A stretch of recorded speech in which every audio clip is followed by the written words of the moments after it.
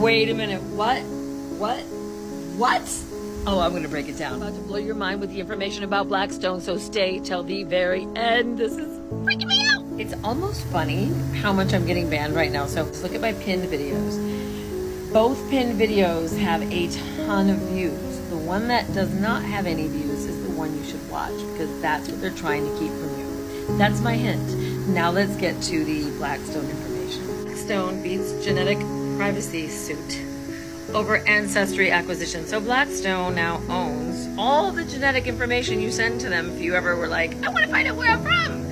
Ancestry.com. Blackstone Incorporated defeated a proposal, class action, alleging that its $4.7 billion acquisition of Ancestry.com.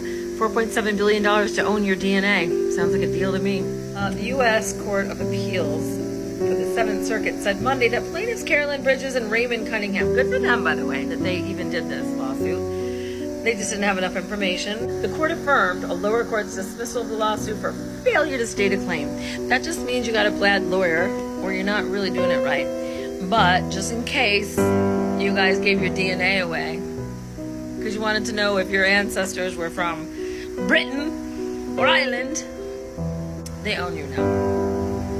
And with this awesome genetic manipulation called the mRNA, you don't think that all kind of come together right now?